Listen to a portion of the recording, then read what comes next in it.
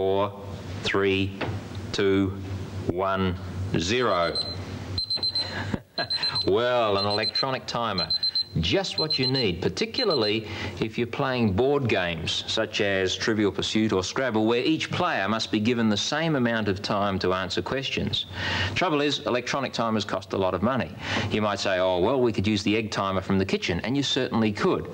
The trouble is, each of these egg timers has been designed so that the sand runs for precisely 3 minutes from the top container to the bottom container, and that's a little too long for most board games. However, you can make your very own variable sand timer using a few simple things around the home. Here's what you'll need. You'll need a soft drink bottle, one of those soft, squeezy plastic type. It can be lemonade, cola, orange squash, doesn't make much difference. And you'll also need some sand, clean, dry sand. If you live near the coast, use beach sand. If not, use the cleanest sand you can find. Now, when I picked up this sand from the beach, it was quite damp, as you can see. It had been raining. So the first thing you need to do, if that's the case, is to dry the sand out. You can do that by spreading it on a tray or newspaper in the sun. If the sun's not shining, spread it on a tray and put it in the oven.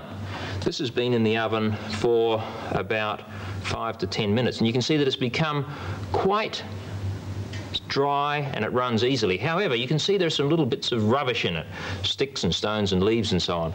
So the next thing you'll need to do with it is to pass it through a sieve or a strainer of some kind, and that will hold back all the little bits and pieces of dirt and grit, and it'll allow the sand to flow freely through. Not only that, if there are any lumps in it, it'll help to break those up. So there we are, we've sieved the sand, and we now have clean, dry sand to place in our sand timer.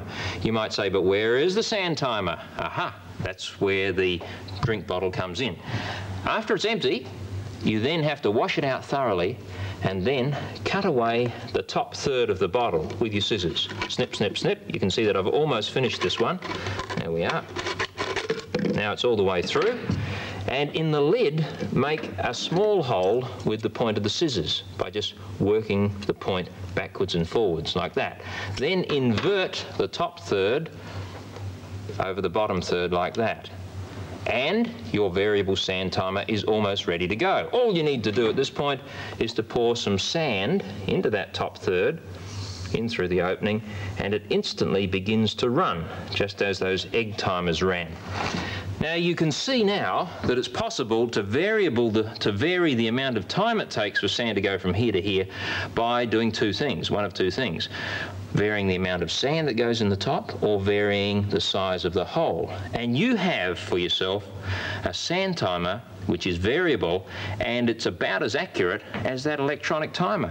When one person's turn is finished and all the sand is in the bottom, it's simple to reset. All you do is put your finger over the hole, pour the sand back into the top part and set it again, and it'll run once again for exactly the same amount of time. And that timer is accurate for anything between about 5 seconds and 10 minutes. As accurate as an electronic one, but it doesn't take batteries.